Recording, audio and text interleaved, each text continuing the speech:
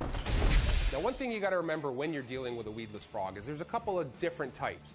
One will have a pointed nose, and others will have either a popping nose, or like this, the new OSP Diving Frog has a scallop nose. Now, the difference with this bait compared to, let's say, a Spro or a Snag Proof is that with this bait, I would use this more in an open water situation. What's going to happen is you can throw this bait out and it'll actually act like a crankbait, and it'll wobble through the water as you reel it in. Now, the difference between using a slop frog and a frog like the diving frog is your rod position. It's all about your rod position. When you throw a slop frog, you're firing out into the water and you're actually reeling in an upward position with the rod from the 10 to 11 o'clock position. And that's helping you keep your bait from snagging up in the weeds.